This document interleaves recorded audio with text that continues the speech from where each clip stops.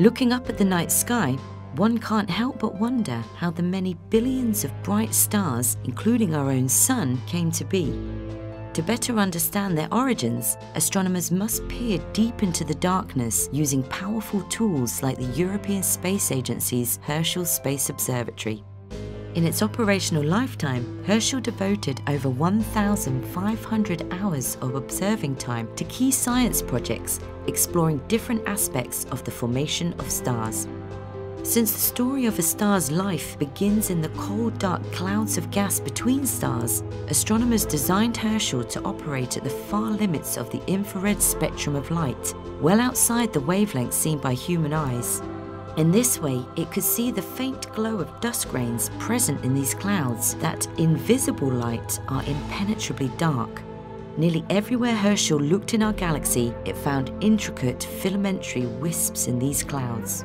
It appears that the turbulent motions of galactic gas give rise to these filaments. While they can range from a few to a few hundred light years in length, they all seem to be about a third of a light year wide in nearby star-forming regions. These observations have helped reveal how filaments play a critical role in forming stars like our Sun. As gas and dust pile up in the densest filaments, gravity takes over. They become unstable and fragment into collapsing clumps, creating the seeds of future stars. Stars that are significantly more massive than our Sun, however, originate in more extreme environments.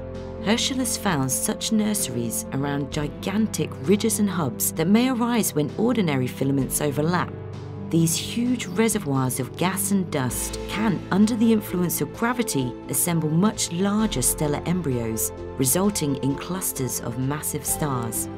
When these brilliant stars are born, they light up and reshape the nearby clouds, creating spectacular nebulas. By stirring up the surroundings, these newly formed stars can, in some areas, help trigger subsequent star formation, while in other areas inhibit it. As we learn more about the beginnings of stars, new questions arise, even as we answer the older ones. Why and how do these filaments form everywhere? What role do the magnetic fields in our galaxy play in their structure? How do pre-stellar cores build up over time? The legacy of Herschel's mission is as much the questions it has answered as it is the questions it poses for the next generations of telescopes.